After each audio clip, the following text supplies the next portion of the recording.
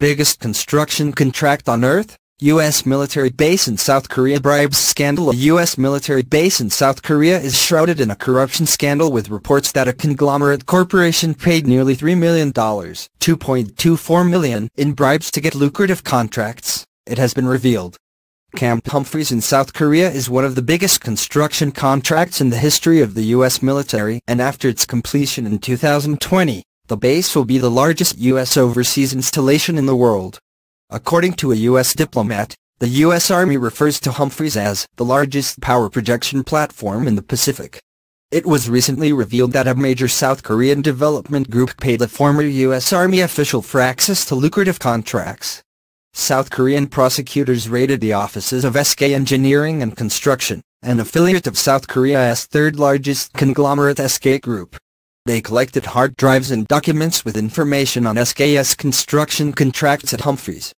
SK has constructed multiple buildings on the base, along with road, water and power networks. According to the Justice Department, between 2008 and 2012, contracting officer for the U.S. Army Corps of Engineers, Dwayne Nishii, and former Korean Ministry of Defense official, Sung-Ju Lee, were charged with multiple crimes.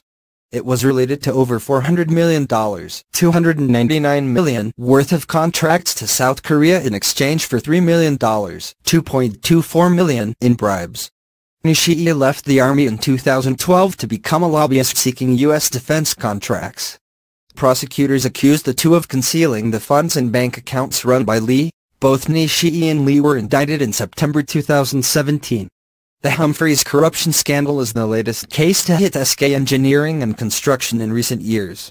In 2013, SK chairman Kee Tae-won spent 2 years in jail for embezzling over $42.24 million, $31.56 million. But, he was put back in control of SK after his release 2015. According to a report in the Wall Street Journal, Won got many privileges during his prison sentence. He had over 1,700 visitors and was effectively able to run the company. Since May, South Korea's President Moon Jae-in promised to clean up the widespread corruption in South Korean business. The recent case is putting a spotlight on his promises. Humphreys will eventually be home for up to 42,000 U.S. military personnel. It is going to be a small piece of America, complete with dozens of U.S. fast food chains, a golf course, water park and a football stadium so people won't get homesick.